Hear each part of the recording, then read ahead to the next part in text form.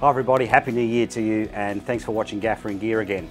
Yesterday I uploaded the episode on the Hydra panels here, and today we're doing a follow-up review on the DAP Choice Snap Bag that's available for the Hydra panels.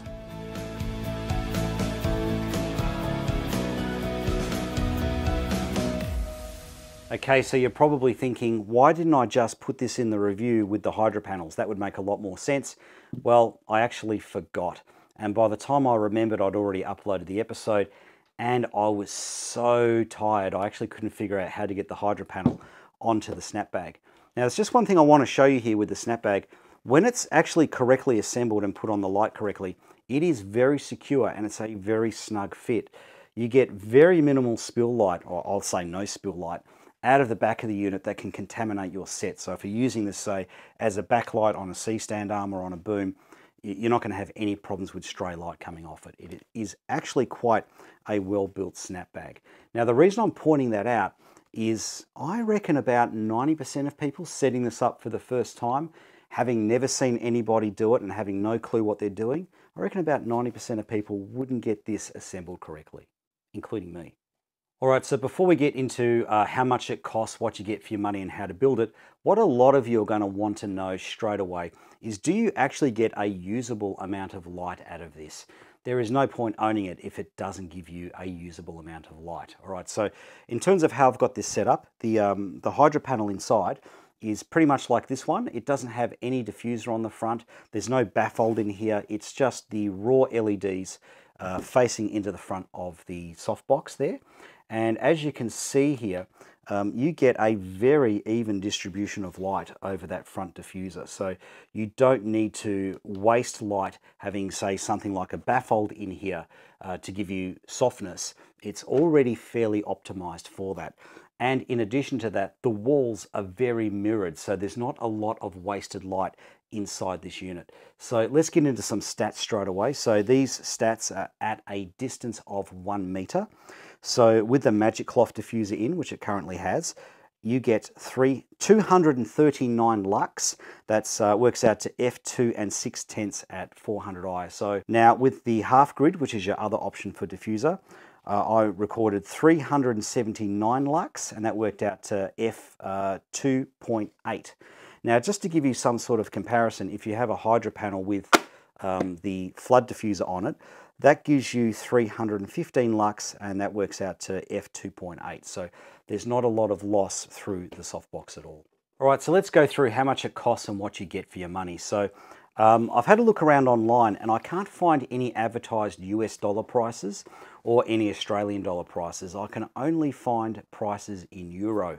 And there's quite a bit of variation here. So the cheapest price I've seen it listed for is 145 euro.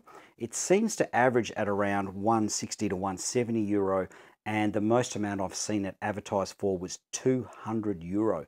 So that's quite a bit of variation there. And I did check the order number to make sure that these were the same kit. It wasn't a different kit with a snap grid or something like that, for example. All right, so what you get is you get a bag. Now, just something to note, every time I get a bag from DAP Choice for a gear review, I notice the quality's improving on their bags all the time. The first bags were really terrible, but these bags are quite nicely stitched together. The Velcro is not going to attach to anything and rip the bag apart, which has been the problem I've had in the past.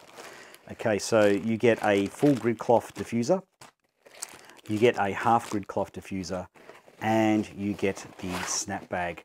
Now, the snap bag, just like the bag it comes in, is very well stitched together and very well manufactured.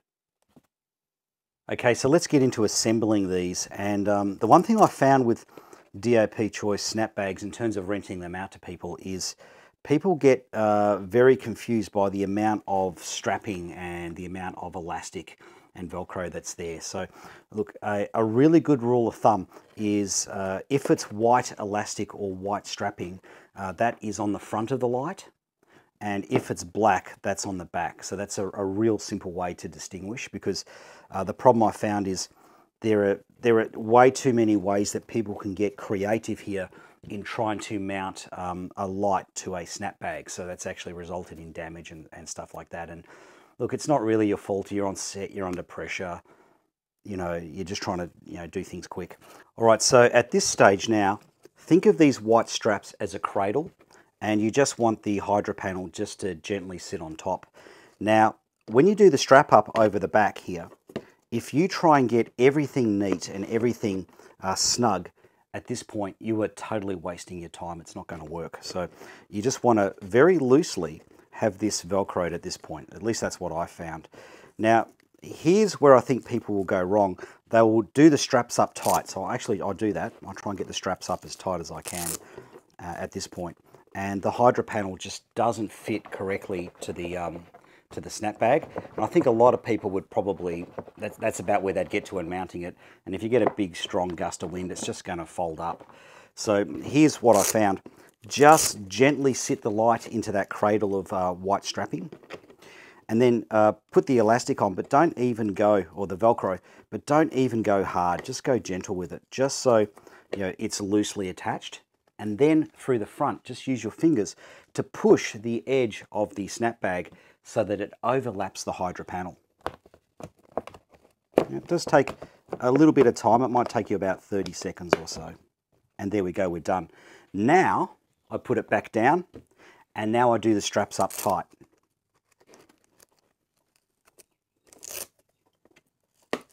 Okay, have a look at that. That's not going anywhere. All we need to do is add our diffuser.